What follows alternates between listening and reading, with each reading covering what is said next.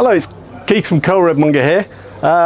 We sell all sorts of costume and we're happy to make things for people, but we get people who found a character based on a medieval sort of look, and they come in looking for one of those nice medieval floppy hats, a chaperon as it's called technically.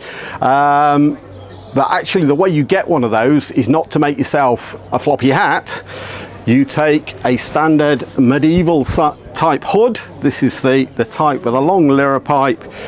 This one's got a fancy dagged edge, and it's a really practical thing to have to keep the wind off your neck. And as a larper, it hides all sort of things like your thermals worn under your tunic or whatever. It's really good. It also breaks up the edge of a mask if you're wearing a mask. So a hood is a brilliant thing. However, back to our floppy hat. No idea how this came about, but it's a real thing. You take your hood, you put your head through the face hole, and then lift up the floppy bit.